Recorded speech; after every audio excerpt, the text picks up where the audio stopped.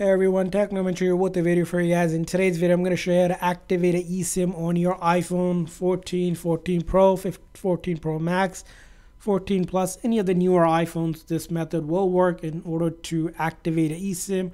So let's get started. Now there's two different ways you can activate an eSIM. First thing is go into your setting on your iPhone. From there on, scroll down to here for cellular. Let's tap on cellular.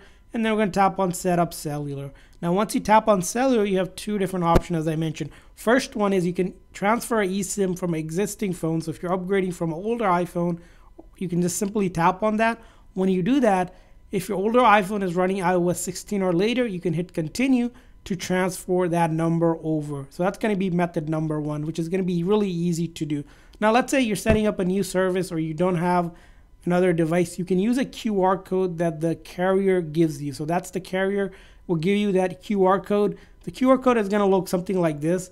And all you're going to do is go ahead and scan that QR code by pointing the camera and it will activate. Here, this QR code is invalid. That's why I'm getting this, but you'll just hit continue and it will allow you to activate it. Now, another way to also do it is if that's not working, under the QR code, you can also manually enter this information if your carrier provides this detail, the code and the confirmation and the address as well. They'll provide it, you'll hit next, and then it will go ahead and activate it for you. Now, another method is if you received it on a device, you may be able to hold down that code, long press and hold, a menu will pop up where you can say add eSIM. So if I long press and hold, as you can see here, this menu will pop up to add an eSIM. You can tap on that and it's going to say activate eSIM. You're going to hit allow and it will go ahead and get added and activate your eSIM on your iPhone.